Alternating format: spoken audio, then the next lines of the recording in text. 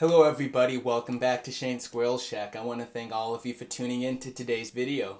Today we're going to be talking about autism in sports.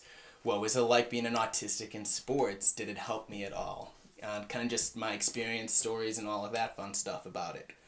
So, I haven't made a video in a while. For those who are new, this doesn't matter, but I was looking through the comments, wanting to make a new video, get back into doing Squirrel Shack stuff, and I'm like, okay. What's something that I can just kind of go right into and just kind of talk to you guys about, just kind of warming back up into, making videos. Alright, enough of that. So, as an autistic, the question is, has sports helped me, develop and kind of overcome some things and just kind of worked for the better of me? Long-term answer, yes. But is it for everyone? Well, that's subjective. So, I want to start by kind of talking about my early years as an autistic and being introduced to sports or so-called team activity. And for those of you who know, us autistics, we really don't like sharing, doing teamwork, or any of that. At least that's the stigma. So, again, we're gonna rewind the little VCR tape back to 2000 when I was 3 years old. So, from my recollection, my first experience with sports was swimming lessons. No, geez, Shane, that's not really a sport. But I was in a swimming lessons at a big swimming, like a big recreational place in Chicago. So we have a lot of people in this swimming class. We probably had, from what I remember, at least 20. Maybe around there. So it was an intense social setting for me, being 3, 4, maybe 5 years old, and being in this group of kids. I had no idea who they were. Granted, I don't remember any of them, but I had a hard time with the idea of teamwork. Now, an example of this isn't just swimming with people. I think where I didn't like to fit in. I didn't like to do what everyone else was doing, so call me the first hipster. So, I remember we did this swimming lessons play that, we did a play out of what we learned from swimming lessons. I think we were all in arm floaties though, granted. It was called 101 Dalmatians. Now you might be asking, wait, how do you make a 101 Dalmatians play out of swimming lessons? Now it's interesting. So we were all the Dalmatians, and the swimming teachers were all, I forget the name, Cruella de Vil's kind of sidekicks that captured all the Dalmatians. And how they captured us was they would just throw us into the pool. Something like that. Now, all of the swimmers, they all wore these little, the swimming head caps. They all were Dalmatian tops. Now, in retrospect, I think it might have been a sensory thing, or just me not wanting to do what everyone else did. But now, actually making this video, I think it was a sensory thing. I was the only one who didn't wear the cap. And I remember it was we were having a really hard time trying to get me to wear the cap. And end of story, I didn't wear the cap. So that's my first experience with kind of like a team setting and like a sports-based setting. Now let's fast forward a couple years. Now I'm about 7 years old. I'm in, let's say, 2nd grade. And we had this neighborhood soccer team. And we would go, we had our teams, we would go against other teams in the neighborhood, and when I would do soccer, God, I did not like the idea of being a part of a team. I didn't like working with other kids. I liked to be by myself. So when someone would kick the soccer ball towards me, I kind of on the other way, like, oh no, I don't want people coming by me, oh my God. I was the kind of guy, if the ball, Shane, you headbutt or whatever you call it, boom, down to the ground I went. It was just I had no interest in being in that soccer team at all. I think I remember just even being on the field, just hanging by the sidelines, I'm good. I'm good over here. So, fast forward a couple more years, I'm now 9 years old. I moved to a new school, new state, all of that, and I remember the first week or two at this new school, we had PE class. And we did this game called Foursquare. Now, a lot of y'all remember Foursquare. And you're in these four squares, and you're passing this ball around, trying to keep it in your square. And if you drop it, you think you lose, or something like that. It's been a minute. I wouldn't let anyone into my square and Foursquare, like into my little setup. Like everyone had like their 4 people in their Foursquare or whatever. But all I remember is the phone call from my gym teacher that night. I remember I got home, got off the bus, went up the driveway.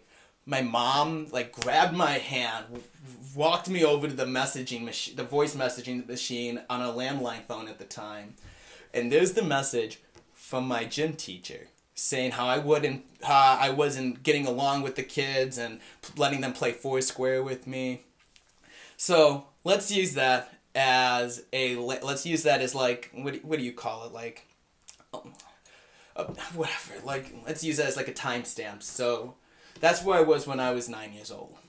I tried to do sports kind of growing up, going into middle school, because at that point I kind of wanted to be a part of something. Now, if you saw my video about my experience of middle school, you'll know that I was a very isolated kid. I kind of hung out by the sides. During recess, I didn't really have a lot of any friends.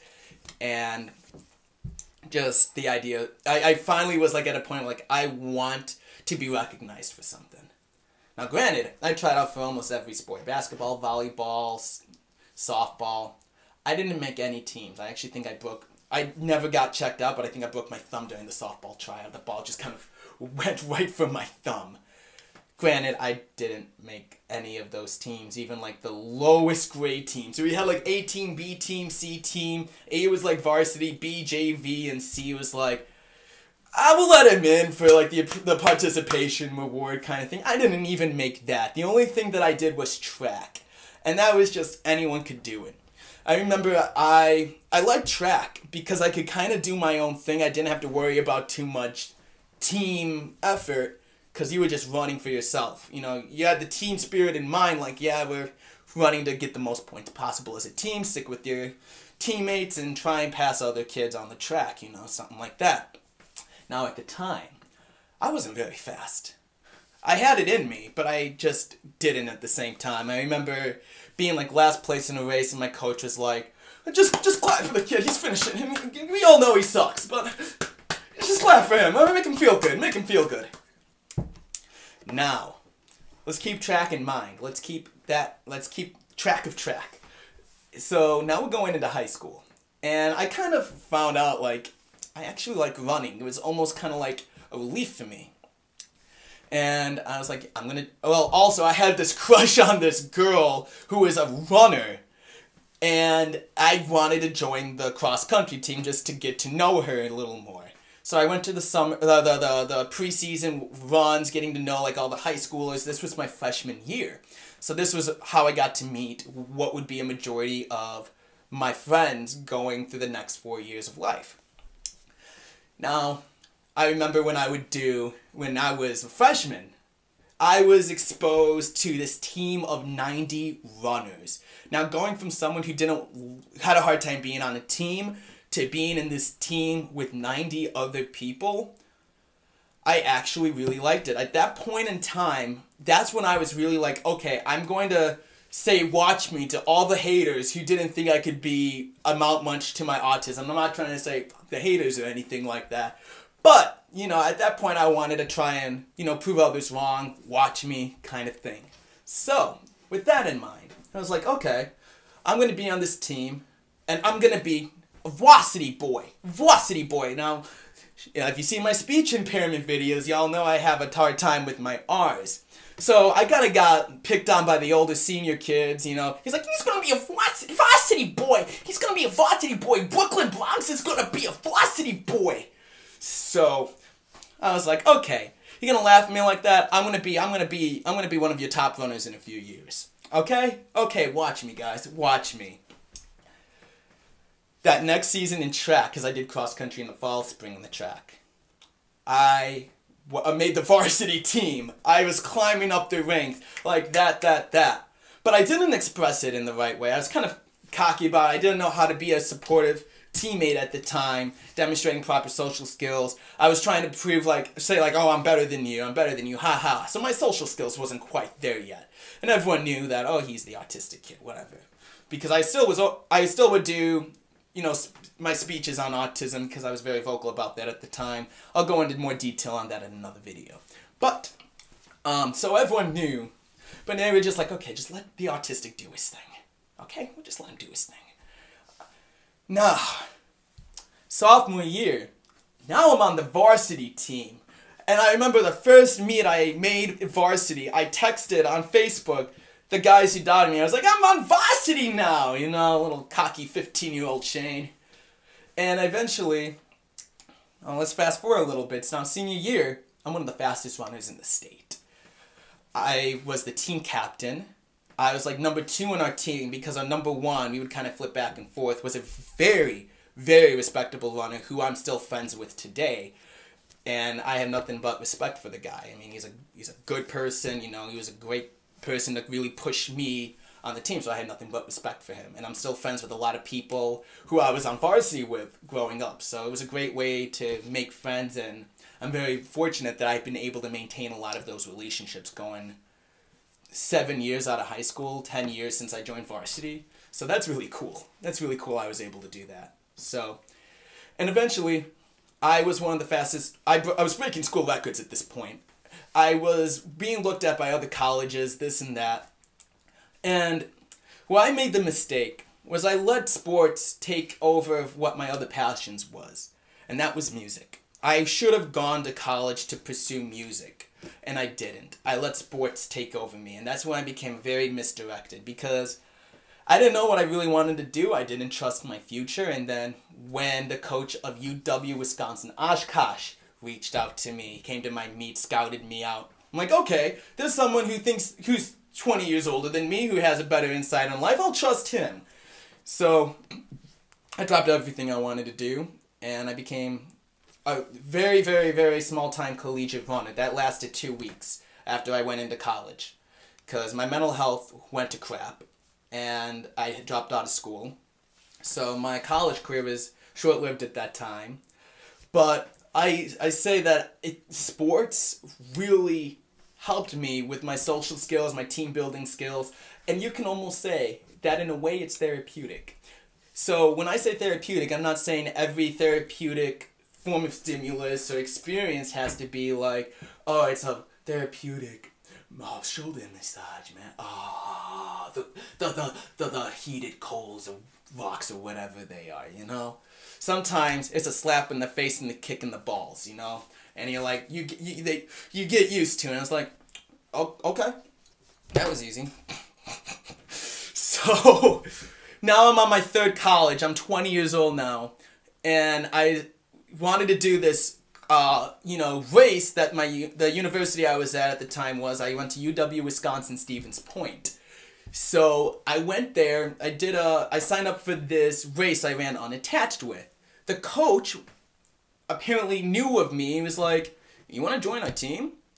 You know, new to this university, looking for a sense of direction. Because I was like, yeah, join this team. And I was the odd one out. I mean, so everyone knew what was up. My coach knew I was autistic. We had conversations later.